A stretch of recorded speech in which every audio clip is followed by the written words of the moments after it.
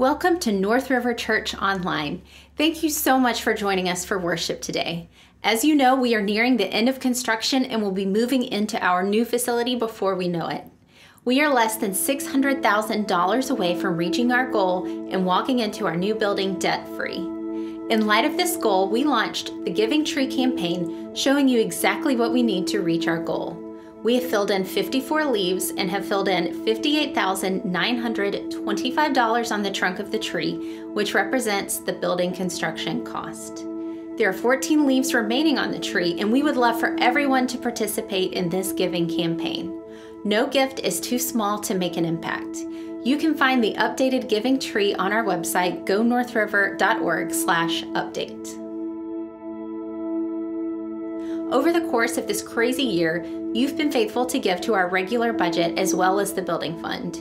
If you'd like to give today, you can give online through our website, gonorthriver.org/give, or by texting NRC and the amount to 73256.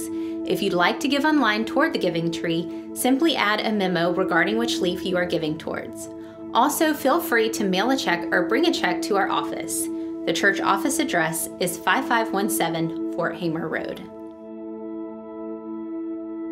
Life groups have launched, and it's a great time to join a life group.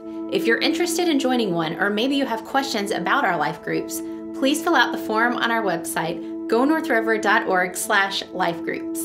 We will do our best to offer group options that match your schedule and connect you with an incredible group of believers. Please take a moment to pray about being part of a life group and enjoying the kind of community that can only be found in the body of Christ. This evening, we have the Swell for students. We're looking forward to a fun evening of games, worship, Bible study, and small groups. Students, join us tonight at the church office from 5 to 7 p.m. Thank you again for joining us online. We invite you to worship with us as we sing and hear from God's Word. Let's worship together.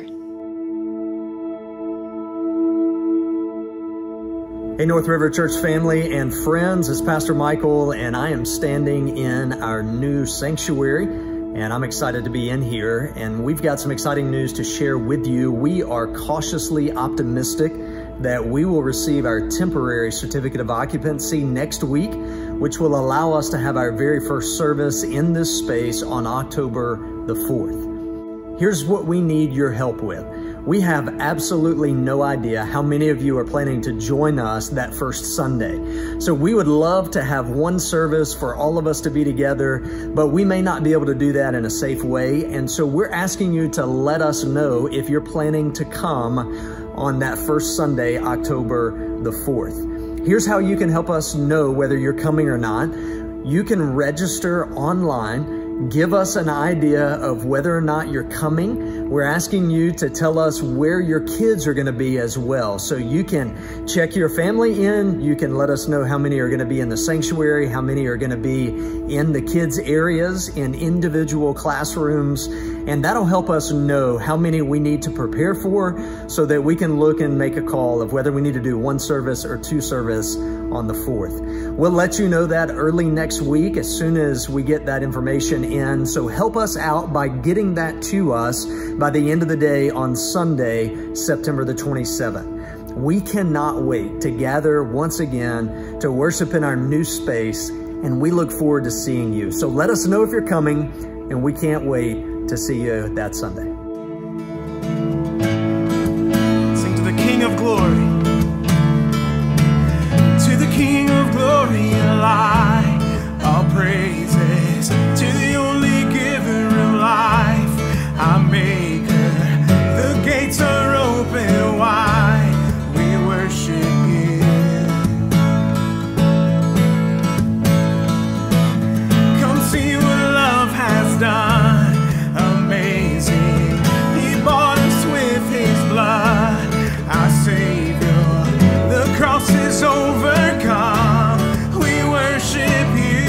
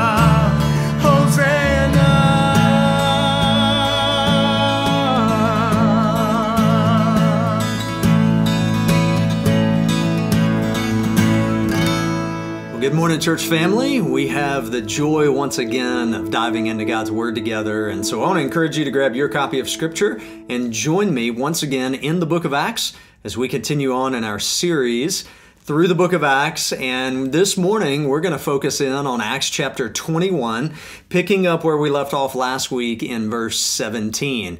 And the message titled this week is When the Going Gets Tough.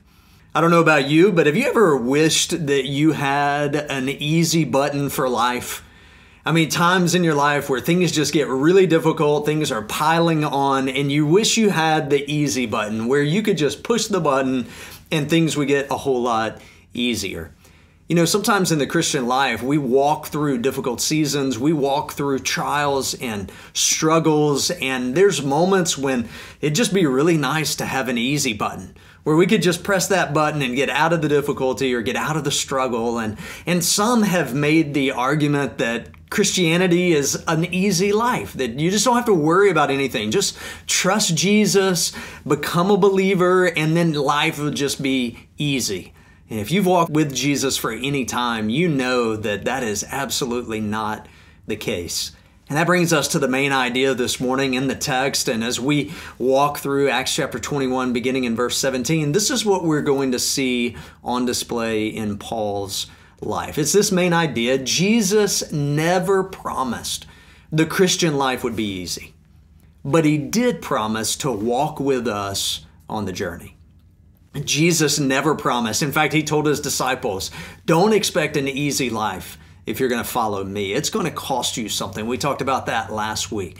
But the good news is that Jesus is always with us along the journey, regardless of how difficult it may be.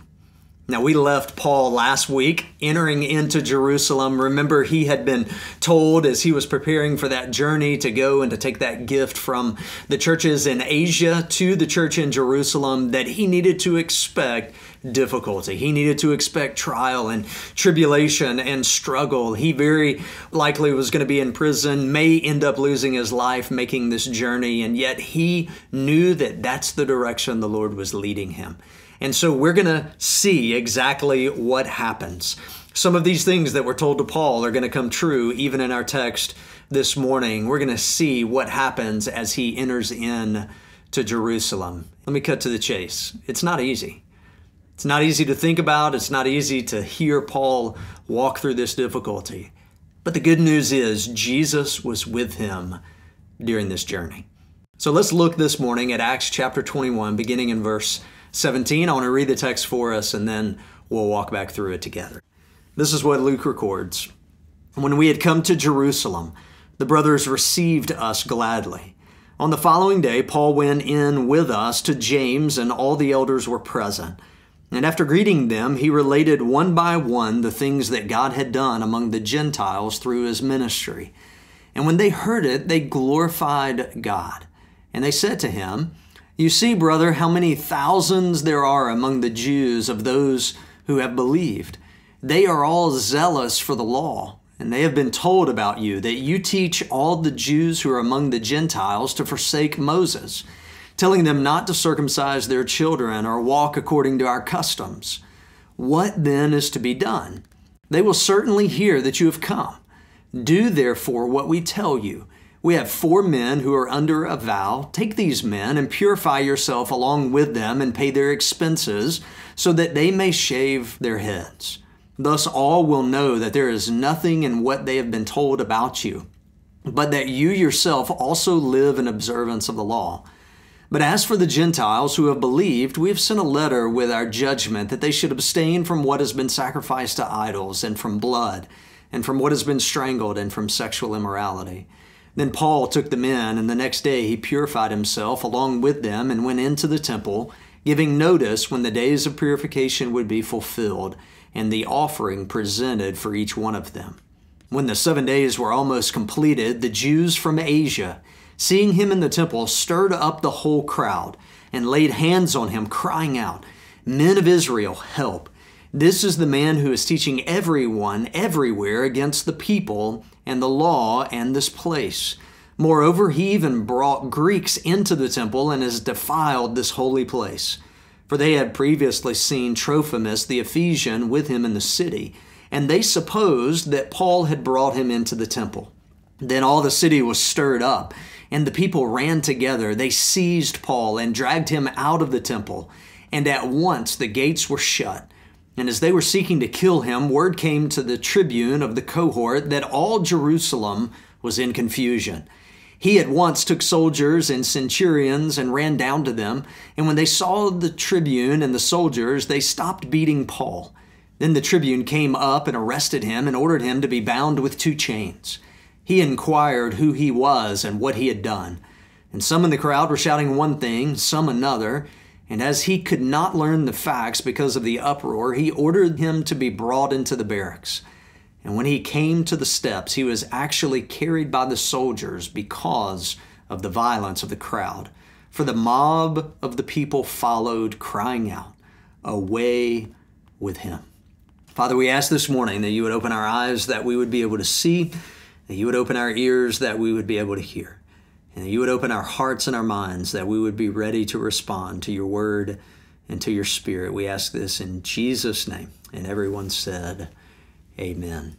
You know, as we look at the text this morning, we see play out in Paul's life exactly what was told to him ahead of time. As he was heading towards Jerusalem, as he was carrying that offering to the church there, he had been forewarned. He had been told that what he was about to walk into was not going to be a pleasant situation. In fact, he would be imprisoned, and we see that come true in the text this morning.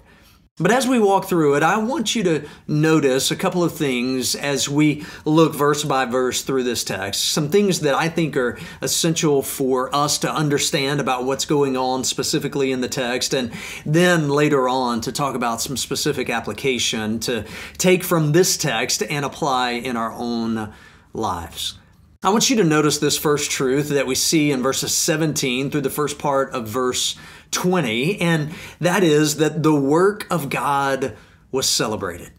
The work of God was celebrated. So catch the picture here. Paul is entering into Jerusalem, and he first, the text tells us, goes to meet with the brothers in Jerusalem. He meets with James. He meets with the other elders that are in Jerusalem, and he's there to share with them all that God has done in Asia during his ministry there.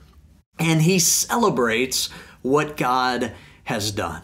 In fact, Paul is lifting high the name of Jesus. He is celebrating the work that God had done. He's celebrating the thousands and thousands of people that have come to faith in Jesus Christ. He's celebrating the open doors of opportunity so that entire cities have heard the gospel of Jesus Christ for the very first time. And yes, he's walked through difficulty and he's walked through struggle as he was sharing the gospel, but he saw incredible fruit.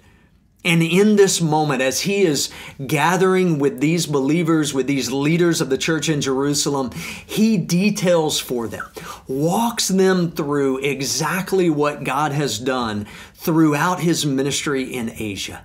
And he celebrates what God has done.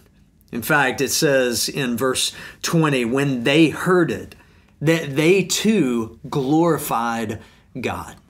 So in this moment, it is a moment of celebration. It is a moment of Paul coming home to Jerusalem, where he had been sent out before with the message of the gospel to go and to share it with the Gentiles. And he had done that faithfully. He had accomplished what God had set out for him. And he is reporting back to this church in Jerusalem, to these pastors and these elders from the home city there where Jesus Christ had given the mission to make disciples of all nations. He's telling them God's plan is at work.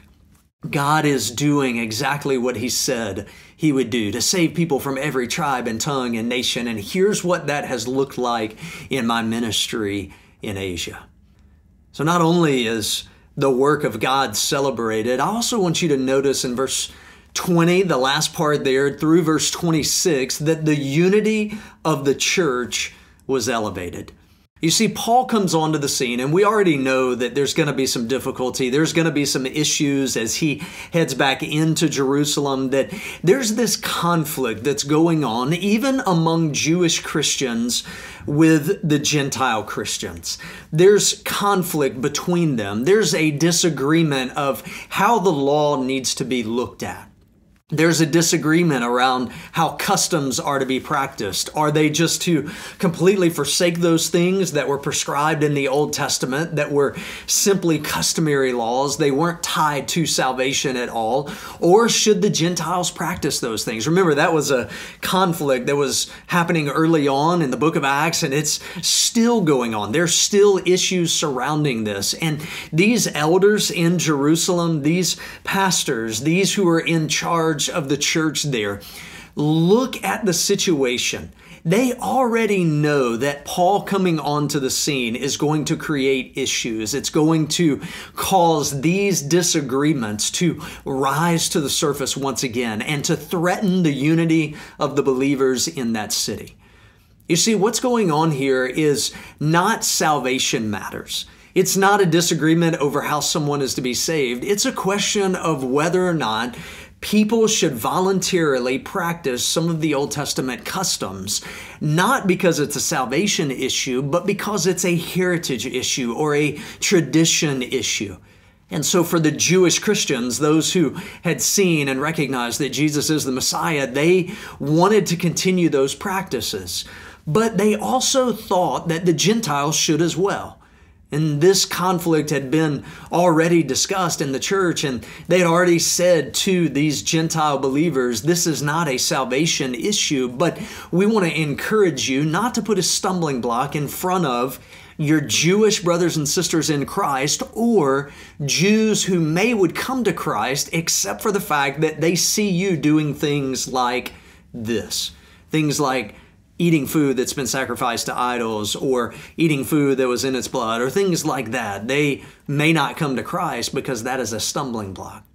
So once again, as Paul comes into the city of Jerusalem, they are walking through this situation once again. And so they come up with a plan. They said, Paul, we want you to take these actions, not because it's a salvation matter, but because voluntarily you are communicating to your Jewish brothers and sisters in Christ that you are not doing what many are claiming that you're doing. You're not telling them to forsake all the Old Testament customs and that it's wrong to practice any of those things voluntarily, but that you yourself are willing to even voluntarily walk through some of these customs. And so that's what we see Paul do here. We see that there are 4 men who have taken a Nazirite vow. They've shaved their heads, and they are saying to Paul, you support them in this, and you walk with them in this, and you go to the temple with them.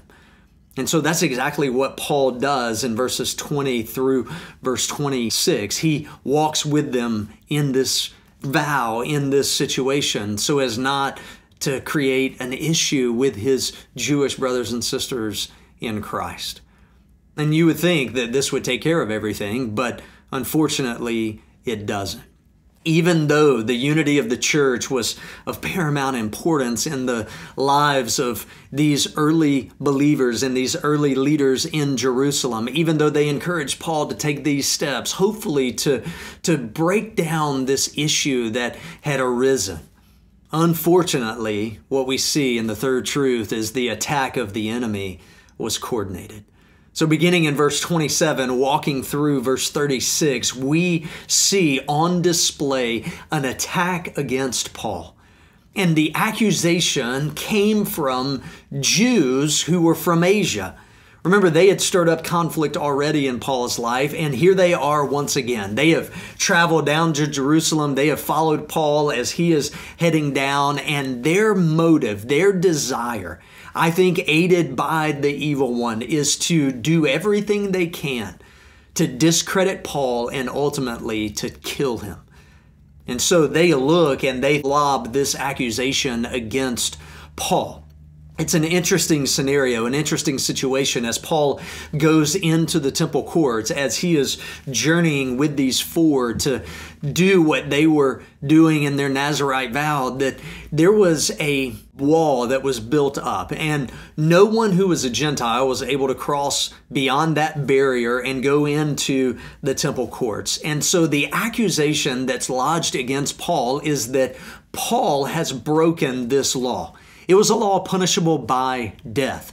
So Paul, they allege, has taken a Gentile who was not permitted to cross that barrier. They have taken him into that. And so therefore, Paul should die. And so a great uproar is caused by this accusation. People are running around. They end up shutting the temple gates because they're worried that they very well may kill Paul on sight.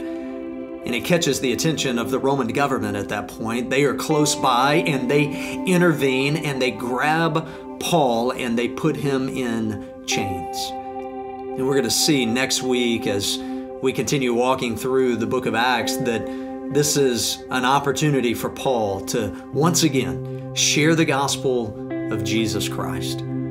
So take a few moments to reflect on the text this morning as we see the work of God celebrated, as we see in the text the unity of the church elevated, and then as we see the attack of the enemy coordinated. We'll worship together and then we'll gather back around for some time of application. I count on one thing. I count on one thing. The same God that never fails will not fail me now. He won't fail me now in the waiting. The same God who's never late is working all things out. Working all things out.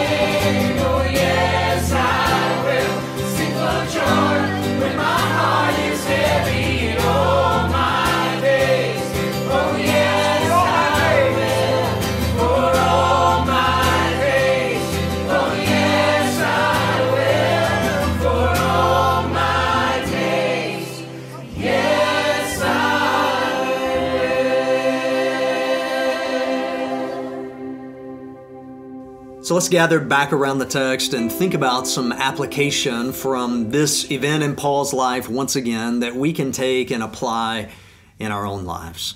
So as we think about what is going on in the text, I can't help but be challenged by the first aspect that we saw in this text. And that is the fact that they celebrated the work of God. Now, there were all kinds of issues surrounding this conversation in Jerusalem. There was problems already boiling up. There were issues that were already being dealt with. There was conflict already on the table. And even in the midst of all the chaos and all the craziness of Paul coming back on the scene in Jerusalem, the leaders within the church in Jerusalem and Paul himself and those who had come with him paused and celebrated what God had done.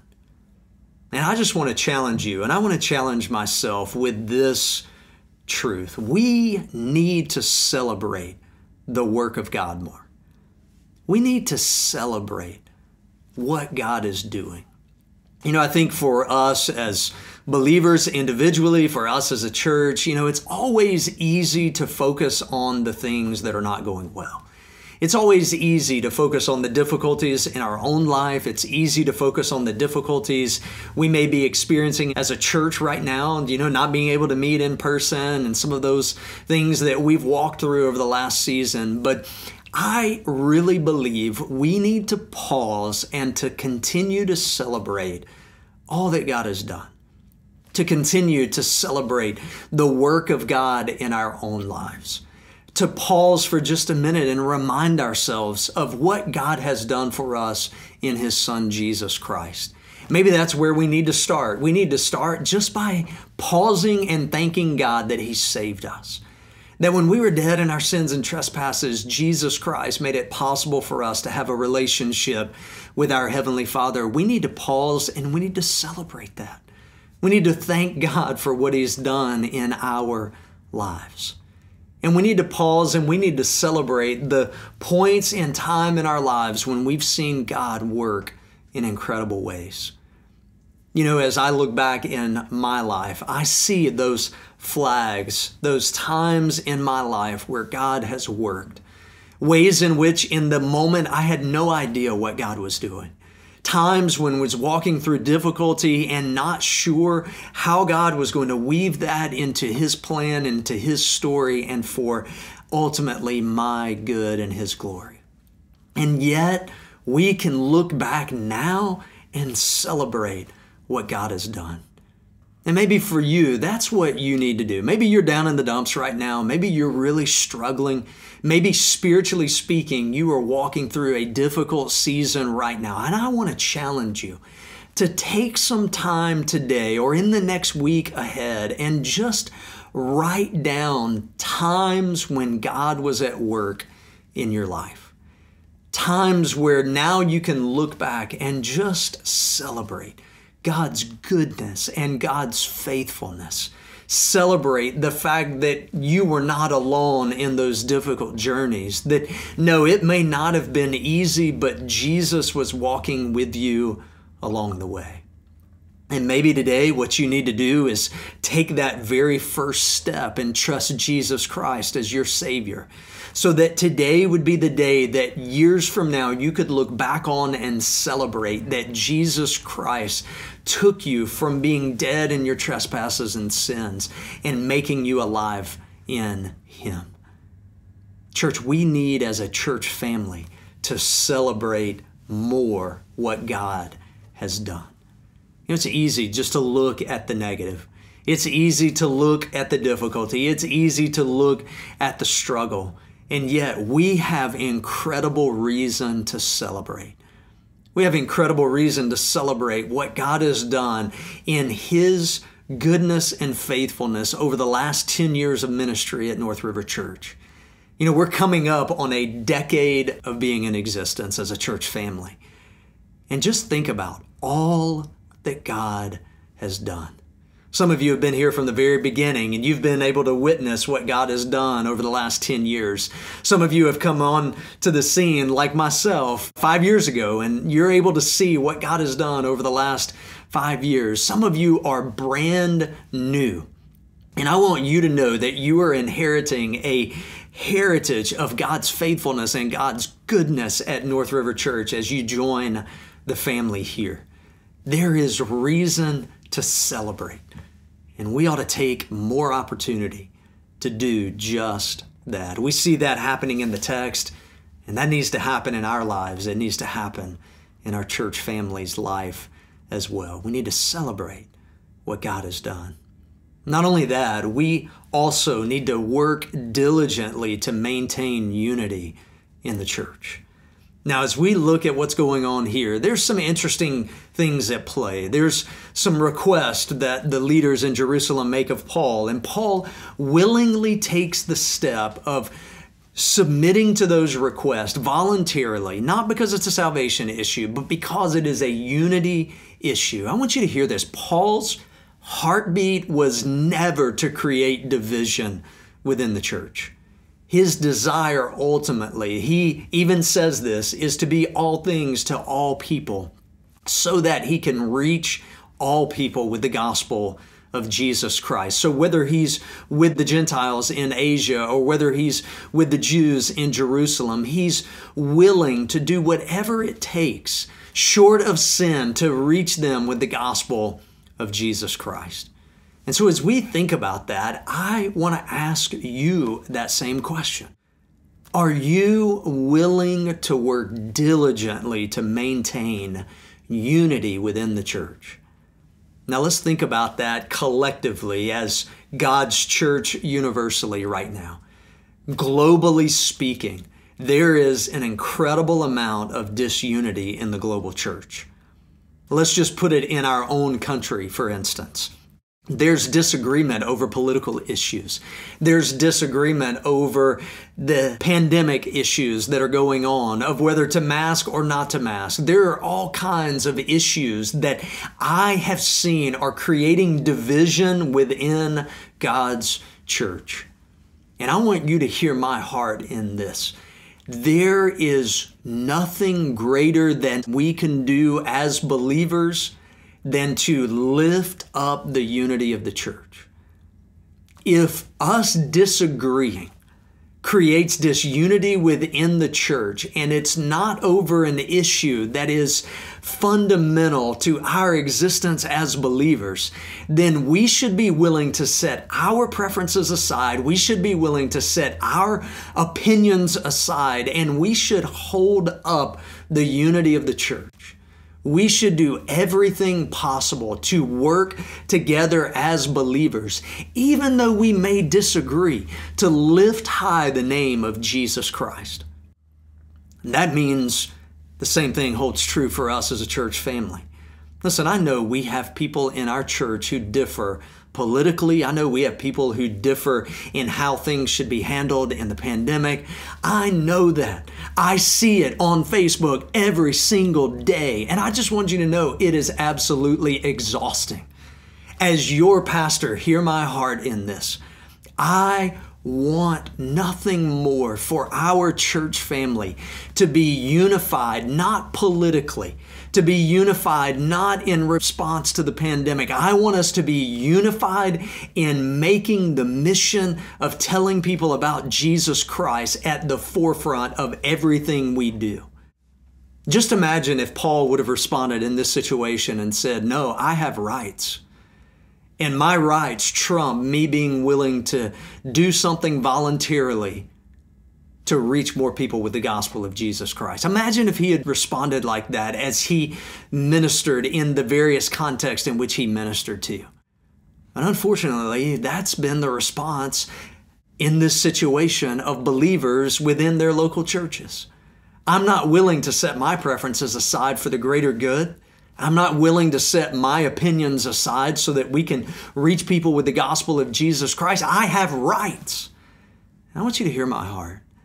There is nothing greater than we can do in this time of incredible division politically, and incredible division over what's going on in this pandemic response. There is nothing greater that we can do as believers than to look one another in the eye and to say, there are things more important than politics. There are things more important than whether we're to wear masks or not wear masks. What's more important is the mission that God has called us to accomplish, and that is to reach people for the gospel of Jesus Christ. And I'm willing to set aside those political opinions. And I want you to know, I have them as well.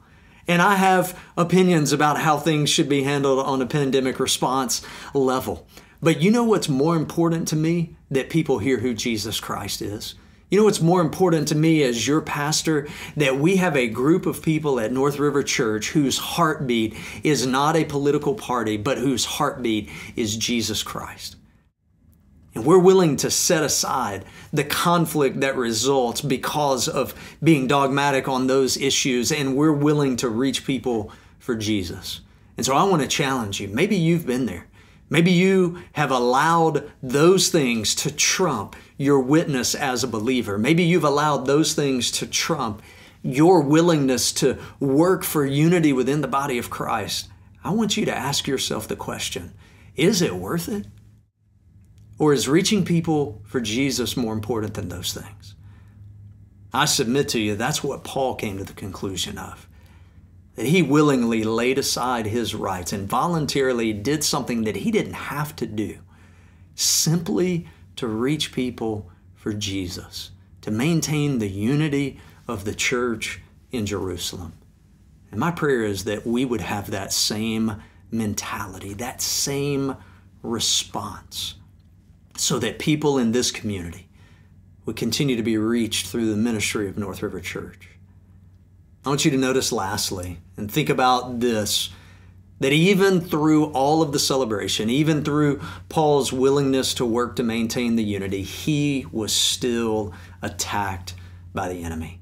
Satan still did everything he could to knock Paul off course from fulfilling the mission that God had given him. And the reality for us is we as believers and we as a church need to prepare ourselves for the enemy's attack. And I think we are witnessing that in our country right now. I think we're witnessing that in our churches right now. The enemy doing everything he can to sow discord, to get people to turn on one another, to get people to focus more on politics than they do sharing the gospel of Jesus Christ. I think he is having a field day right now in the church and in this country. And the truth is, for us as believers, we've got to be prepared for that. We've got to see through that. We have to recognize that the mission trumps all of those things. And we've got to prepare our hearts, got to prepare our minds for the attacks that come. So for you individually, you need to be prepared daily for the spiritual attack as you seek to live on mission for Jesus. And church family, we've got to be prepared. As we get ready to enter this new building, as we get ready to do ministry from this new home base, that Satan is going to continue to attack the ministry of North River Church. Whether that's through discord over disagreements, whether that's through leadership, whether that's through just simple preferences of color of carpet or how loud the music is, or whatever those items may be, Satan is going to do everything he can to attack our church family. Would you gear up for that attack? Would you prepare your hearts for that, knowing that God has called us to a mission here? And that mission trumps everything. And we're on the same team. And we're fighting against the same enemy. And it's not a political enemy. It's not a pandemic response enemy. It's not a preference enemy. We're fighting against an enemy who's doing everything he can to kill and steal and destroy. And we should not allow him to wreak havoc in our church family or in our lives. We have to be prepared for the battle that is raging now and that will continue to rage on. Here's the good news. Jesus' promise to us is not that the Christian life would be easy, but that he would walk with us in the journey. And so even in the midst of difficulty, even in the midst of struggle, even in the midst of problems, Jesus Christ is with us. He is walking the journey beside us. And that should give us hope. That should give us peace. That should give us comfort. And that should energize us to do what He's called us to do. Let's pray together. Father, thank you for your word. May you take it, search our hearts, apply the truth, convict us of sin, challenge us where we need to be corrected, and set us on the course for what you've called us to do. And we ask that in Jesus' name. Amen. I want to encourage you to take this opportunity to sing and to respond as we think about this application from the text. Allow the Lord to search your heart. Allow Him to do through His Holy Spirit what only He can do. You sing with us.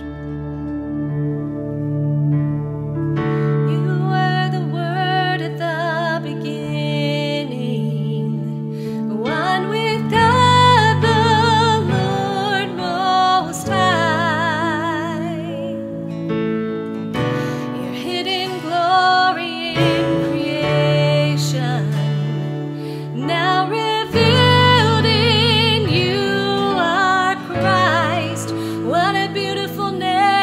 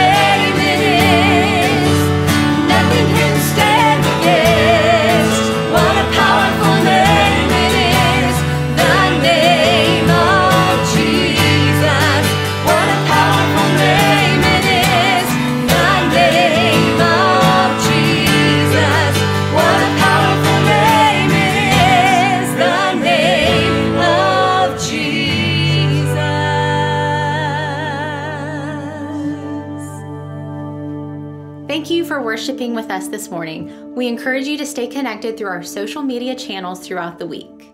Be safe and well, and have a great week.